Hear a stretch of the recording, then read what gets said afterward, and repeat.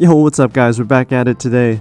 I want to show you this amazing find that I have. This is the ECM LV1 Sony Lavalier mic. Alright, this is by far the best, most affordable option as far as a great quality mic that's able to give you crystal clear audio, but also at the same time reduce that annoying wind distortion. That's the main thing that's an issue for motovloggers and for vloggers in general. Alright, so this mic, around 30 bucks on Amazon. I'll put a link in the description, you can check it out yourself. But really, this by far is the best mic I've ever used. I've bought other ones, cheaper ones before on Amazon, and they just don't cut it.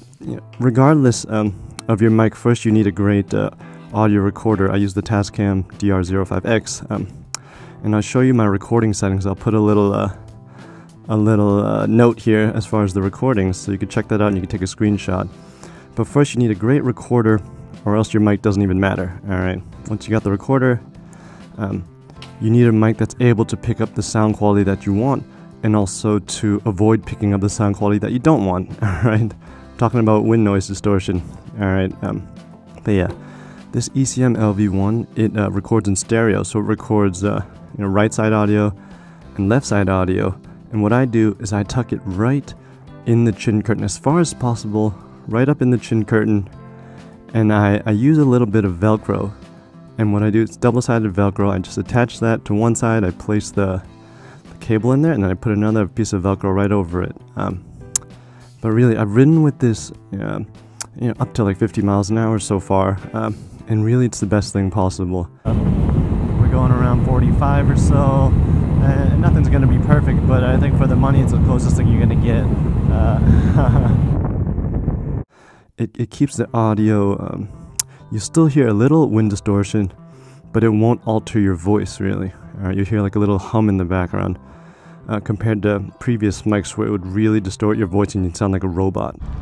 Alright guys, we are back at it. I just want to talk about how beautiful St. Petersburg, Florida is. My goodness. The main thing with this mic is it has it's called a TRS connection tip ring sleeve, and that's the main thing you want to look for as far as a recording lavalier mic. What they also have is they have these attachments. You can see this is a previous mic that I use. This is a Purple Panda. I know a lot of people use that. I just didn't find it as a good quality. But what this one has, it's a tip ring sleeve. And if you're using a tip ring sleeve connector, it's not going to record audio on your recording device. So you need to get one of these little attachments, these adapters. You can slide it right on, plug it into your recorder, and then go for it. I even tried using some of these little dead cats before with some of the cheaper mics. And that didn't even do it. I sound like a broken record here, but really, if you're looking for good audio, I advise checking out the ECM LV1. You can check out the reviews on Amazon. But yeah, it comes down to a great mic, a great recorder, and then you can get on your way and make some good content. But yeah, I hope this helped, guys. If you found it useful, you can like, subscribe, hit that notification bell, and I'll catch you later. Bye.